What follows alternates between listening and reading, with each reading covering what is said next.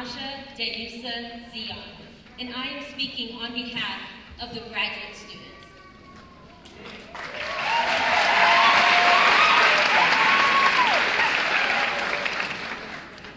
What has been said is true. For undergraduates, you have come a long way, but for the small amount of Black graduate students, the students who are getting their master's degree, the students who are getting their law degrees, and those who are receiving their PhD, to be Black and to receive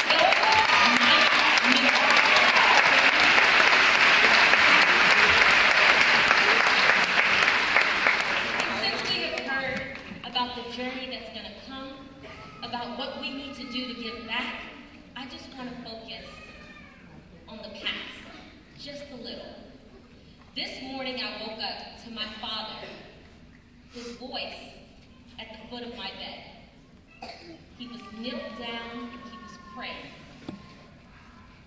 I let him finish his conversation with God, and he looked up to me. And he said, Niyu, lipona defonse. Niyu, lipode nafonse. In our tribal language, from Liberia, the Bassa tribe, that means, my child, God has taken you a far way. Mm-hmm.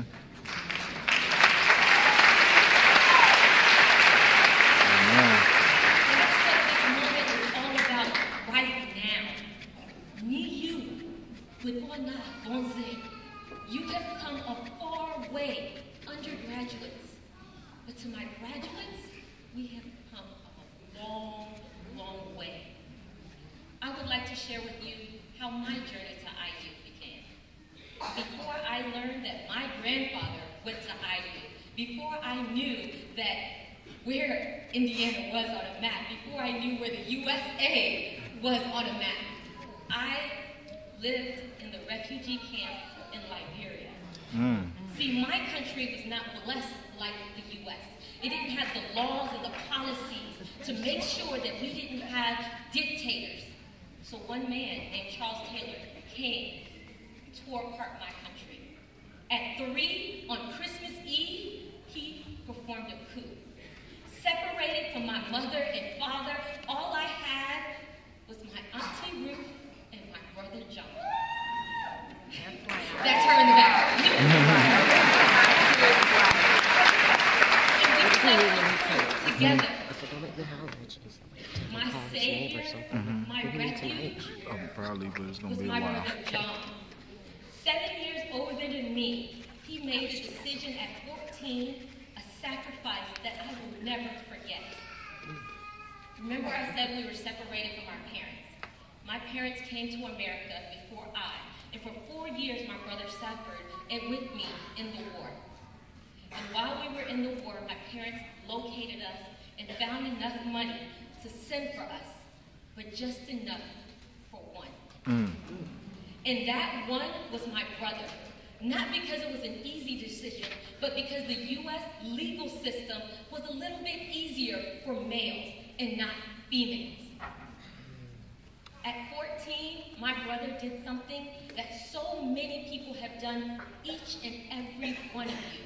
He put himself behind me, pushed me forward. He left the refugee camps. We could not find him anywhere, and so they had no other choice but me. Whoa. When I came to America, I didn't know English. When I came to America, I didn't know my ABCs at 7. All I knew was how to survive. The same things you all know.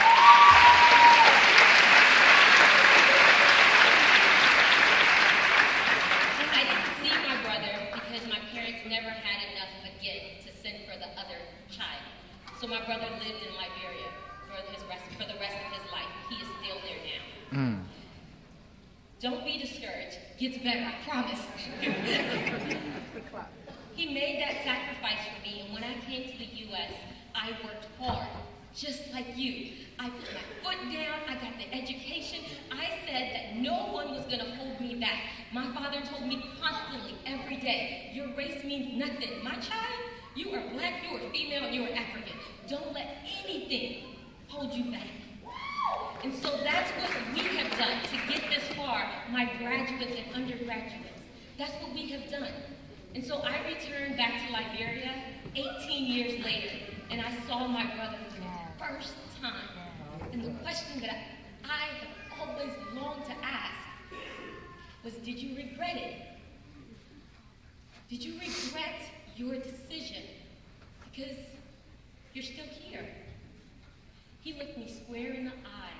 He said, why would I ever regret the best decision of my life?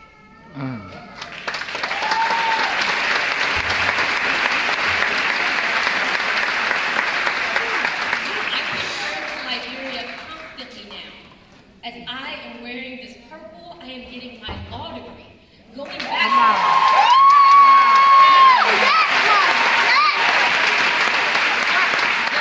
country to fight the injustice that was created by an illegal, unright legal system. That's what my brother sacrificed for me. Now I want you to turn that story and look at your life. Who has made that ultimate sacrifice so you can be sitting in this seat? It does not have to be some grand gesture like giving up your seat on a plane for your sister. It can be as small as that teacher who cared enough to make you care. That parent who drove you to every single match, every single basketball game, every single track meet to make sure that you got the adequate skills necessary to get a scholarship to get into college. They made those small sacrifices for you and for me so we can get this far.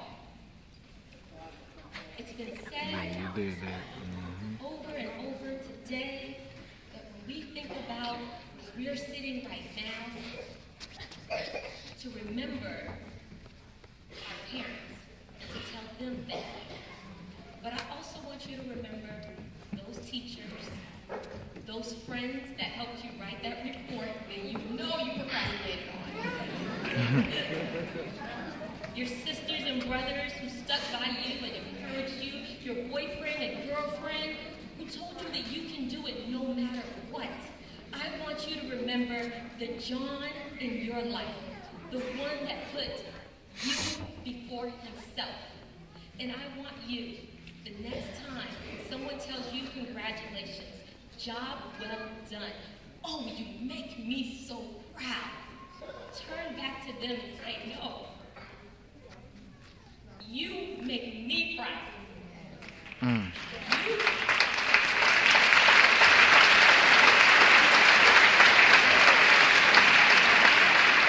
make me proud because you did more than I could ever do for myself.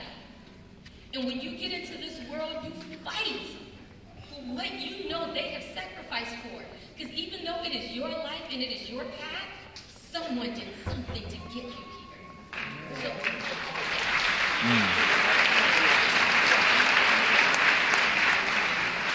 in closing, I say to you with so much pride in my heart, Neyu,